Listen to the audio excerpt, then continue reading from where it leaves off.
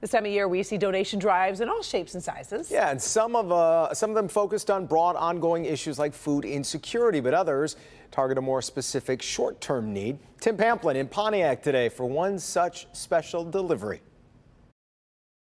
We're outside Harrington Elementary School, bitterly cold afternoon, but a delivery that will warm your heart. Amazon partnering with Operation Warm to bring these coats to these children that need them the most.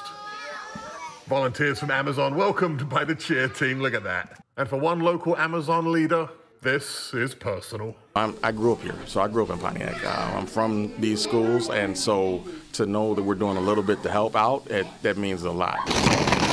So we have hundreds of coats for all the students, and the cheer team is ready. All we need now are the students, and here they come. Good morning. The need in this district is great. Coats are something that we see often that our children don't have, and we're so happy that someone looked at Harrington and said we're bringing coats there. Do you like it? This 5-year-old Jaden, he's happy, as is this Amazon volunteer. I am. I can't get my smile off my face. I'm like really excited to be here, honestly. Like I've been smiling since I walked through the door. It's amazing. Now the trick is to make sure these youngsters bring these coats home at the end of the day.